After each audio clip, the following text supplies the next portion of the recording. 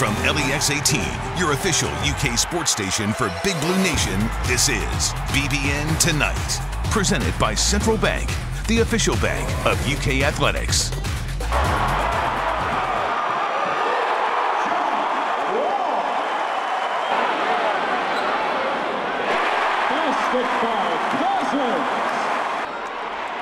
Looks like there's a big blue reunion in Houston after a blockbuster NBA trade. Welcome to BBN Tonight. I'm Keith Farmer. And I'm Mary Jo Prino. Tonight, we're going to talk about the exciting news. Ex-Cat John Wall's got a new NBA home, and he's meeting up with his partner. That's right. And later, we're going to have cover several football headlines with Jeff Piccoro of the UK Sports Network.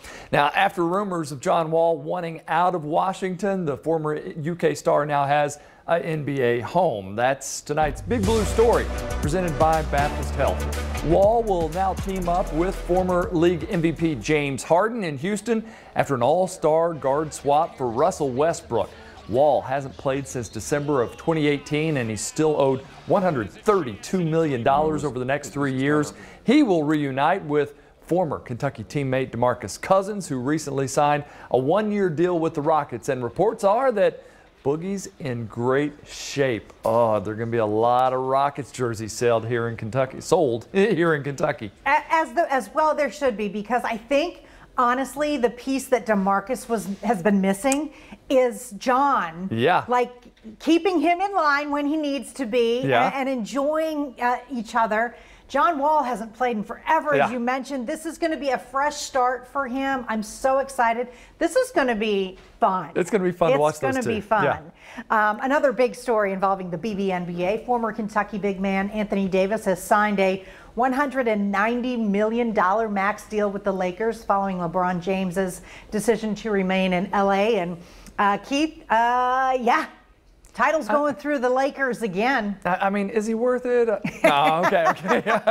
Yeah, I mean, this is incredible for him, but yeah, it's scary for the rest of the league with the pieces they've added and the fact that they've now locked up LeBron and Anthony Davis. Ooh, it's going to be a tough team to get by. I know. As for the current Kentucky men's team, the Cats are getting ready for Sunday's road game against, you can't say it any other way, a bad Georgia Tech team, which is maybe good news for UK, right? UK looks to return to the win column after back-to-back losses to Kansas and Richmond. And, you know, again, we saw some nice things happen for Kentucky. What I'd like to see is they take that Baylor bench. They're having so much fun on the bench at Baylor. They need the same thing at Kentucky. They need to get behind each other and have some fun, since there aren't any, crowd or very low amounts of crowds at these games. We've talked about you got to generate your own excitement there. Kentucky needs to dominate Georgia Tech. They are not a good team at all. So this is hopefully the cure to whatever ails them right now. But they can't go into this thinking, well, we'll just win this one.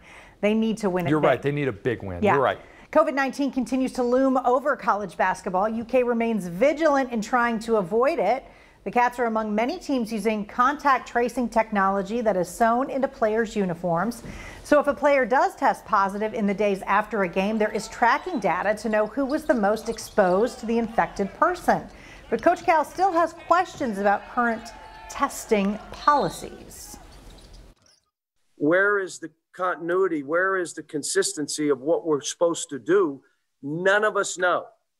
All we're trying to do is stay safe. I'm wearing sunglasses, mask. I got gloves on the plane. No one leaves a room. But if we're doing that, it's kind of like pollution. We do everything right here, and another 4 countries with billions of people don't. What does it matter what we're doing? Doesn't matter. Meanwhile, the CDC has released new recommendations that would shorten quarantine times for those who may have been exposed to 10 days without symptoms or 7 days with a negative test. And Keith, I don't think he's alone. There's all sorts in every aspect of our lives now. Yeah. It can seem kind of arbitrary about what we should and shouldn't do. All we can do is just try our best. It only takes one, right? Yeah. That's all. All right, in the NFL, there's mixed news for 2 ex-Cats in Pittsburgh. Running back Benny Snell got to start against Baltimore, and he had a pretty good game. James Conner was out on the COVID reserve list. Snell ran for 16 times, 60 yards. Also had that good stiff arm, which was fun to see. And then the Steelers remained undefeated, but linebacker Bud Dupree Also suffered a torn ACL, ending his season. Mary Jo, if there's one injury I could take out of sports, it's that one. I just hate that injury. And he wasn't really, he was away from the play, just made a bad misstep. That's what's scary, is those non-contact injuries are sometimes the hardest ones to come back from. Teddy Bridgewater, it took him 2 years. You know, he wasn't hit. Anyone who's not hit and does that, I just feel awful for, feel terrible for Bud too, because they're, you know, they're undefeated. I mean, this could be a Super Bowl type. And he's playing for a franchise kind of money. He's playing for big time money this year too.